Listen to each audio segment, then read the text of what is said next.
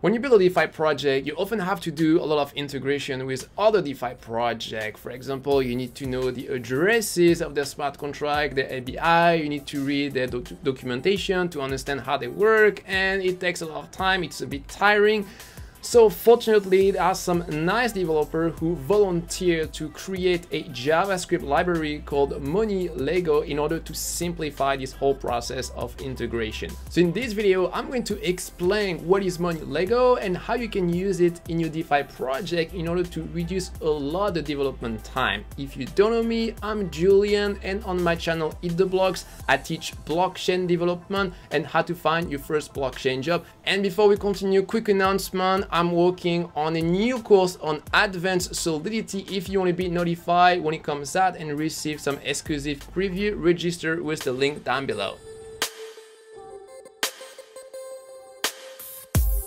So we're gonna go over the different DeFi protocol that are offered by Money Lego. So there are 10 of them total. So we're gonna start with Aave. So Aave is a lending protocol. You can borrow and lend. It has 20 tokens. So that was the basic features, and since then they added many other new cool features such as delegated lending, where you don't need any collateral.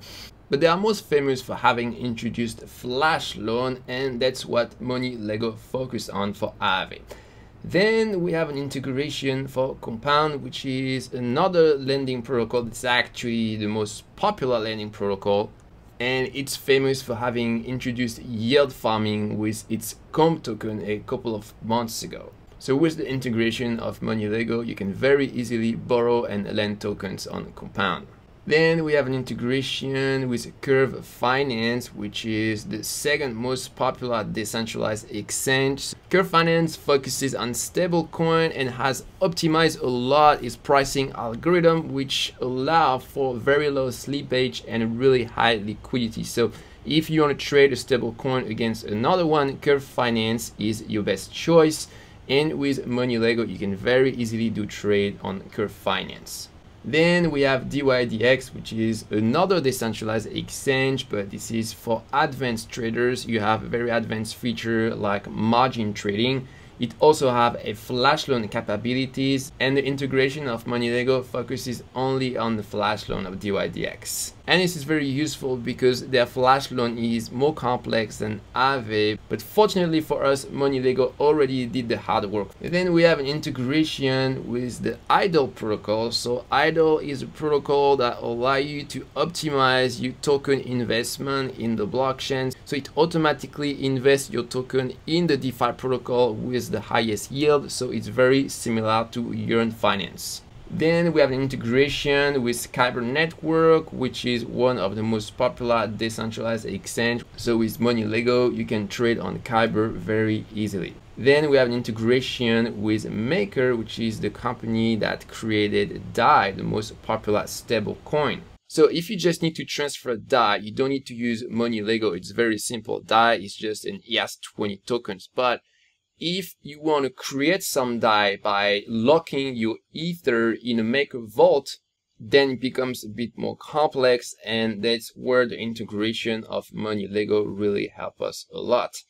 Then we have another integration with a project called 1inch. So that's a decentralized exchange aggregator. So it allows you to do very large orders that would otherwise cause a lot of slippage if you send them in just one exchange. But 1inch is very smart, and it's going to slice your big order into small order and send them into different decentralized exchange so that the total slippage is greatly reduced. Then we have an integration with Uniswap, which is the most popular decentralized exchange.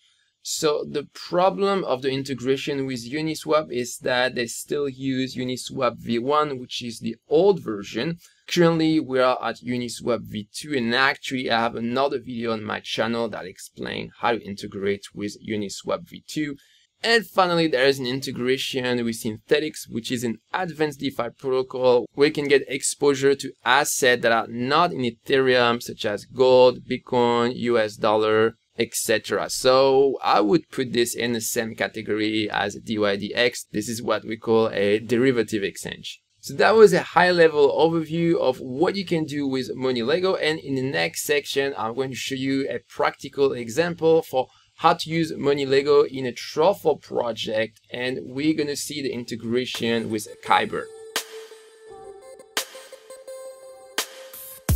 Okay, so I'm going to show you how you can use MoneyLego in a truffle project, and I will give a specific example with Kyber. So here I'm in my terminal, and first I'm going to initialize a truffle project so that I can see my truffle project. And next I'm going to initialize an npm project. And after that I'm going to install the MoneyLego package. MoneyLego. Okay, so now we can see MoneyLego in packet.json here. And so I'm going to show you how we can integrate Kyber. So I'm going to go to the official documentation of MoneyLego, and for each protocol here, they have a section in their documentation. So for most protocol, they offer an integration both with JavaScript and with Solidity. So we're going to start with JavaScript. So here I'm going to copy over the code. I'm going to explain what it does exactly. Back to the terminal, and we can create a file called script.js. So first we import Ether, which is a JavaScript library to interact easily with the Ethereum blockchain. That's the same functionality as Web3, but that's an alternative that is becoming more and more popular, and it already comes installed with the Study DeFi package. And after, so we import the ERC20 token object and Kyber, and we're going to see later how we're going to use these two objects. And after, we configure Ether to connect to the Ethereum blockchain. So here we connect to a local instance of Ganache, but you can also connect to the real Ethereum network. For example, if you use Infura, here you replace this by the URL of Infura.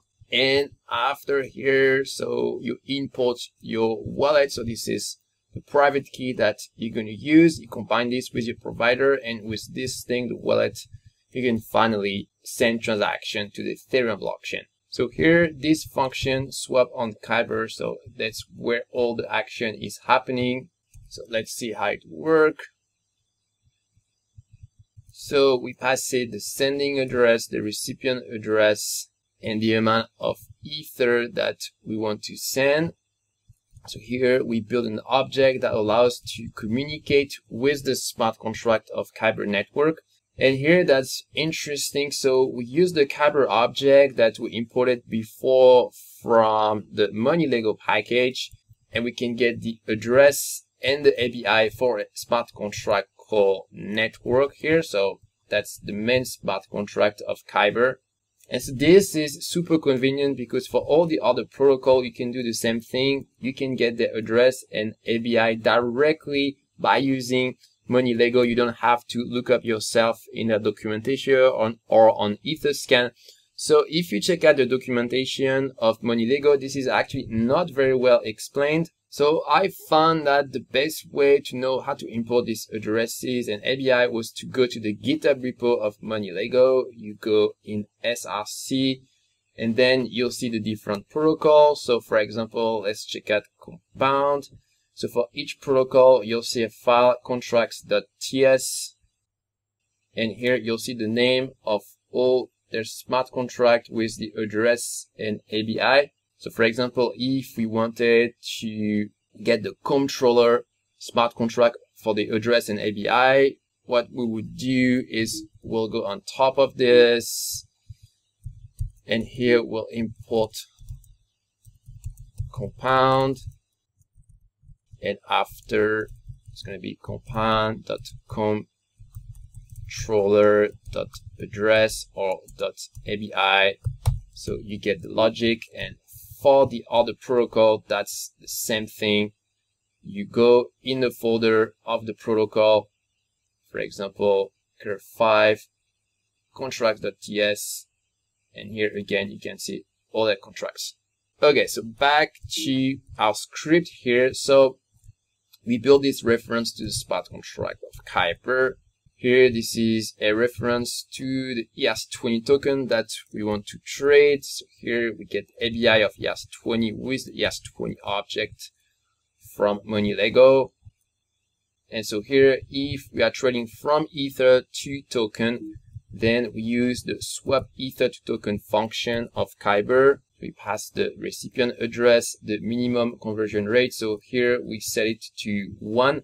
But if you check out the documentation of MoneyLego, there is actually a function on Kyber to get the current market price on Kyber. So that's what you should put for the mean conversion rate. Less maybe 5 or 10% depending on what's your tolerance on that. Then you customize the transaction with the gas limit and the value of Ether that you want to send in order to buy the tokens. Then if we are doing the other direction from token to Ether, so first we need to approve our token to be spent by the smart contract of Kyber. Actually, this could be inside the if. And after, I think there is a typo here. I don't think it's from exchange contract. I think here it's Kyber network. So you call this other function swap token to Ether, and it's going to do the opposite operation from token to Ether. And here you also have to specify the mean conversion rate, and you can also do token to token. So again, here this is Kyber network. There was an error in the documentation of MoneyLego, and so after we scroll down, and here that's how we trigger the whole process. So we wrap the previous function in another function that do some logging, so give us some info about the transfer we just did. And after, if you want to execute this is super easy. You just do node script.js and it's going to send the transaction. So this is the JavaScript integration, but we can also do integration with Solidity in a smart contract. So let's do this. We create a contract called mycontract.sol, and we can open this and back to the documentation of MoneyLego. We go to Solidity here and we'll copy the example and I'll explain what's going on. Okay, so here we import the interface of the main contract of Kyber, so Kyber network proxy. We also import the interface of ERC20 from OpenZip-Link, so that's another NPM package that is already installed by MoneyLegos.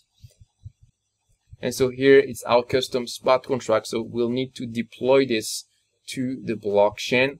So here we hardcode the address of Kyber network. So actually you can get this from the documentation of MoneyLego in addresses, Kyber, and here you can see this address. You also have a link to ABIs if you need to do some manual copy pasting here. And so let's scroll down and see the main function. So ETH to tokens. So with this function, we'll be able to swap Ether against tokens. So in this internal function ETH to token, that's where everything happened. And once we receive the token to our smart contract, we finally forward this token to the sender of the transaction. So let's see this function ETH to token. So here we instantiate a pointer to the smart contract of Kyber. Then we use their function swap Ether to token. We send them the amount of Ether that we want. And here we pass a reference to the token that we want to get with the minimum conversion rate. And after, they also have some other functions that are unused. So token to ETH, so the other operation, as well as token to token. So as an exercise, you can create some other public function that make use of this function, token to token and token to ETH. Just make sure to forward the parameters.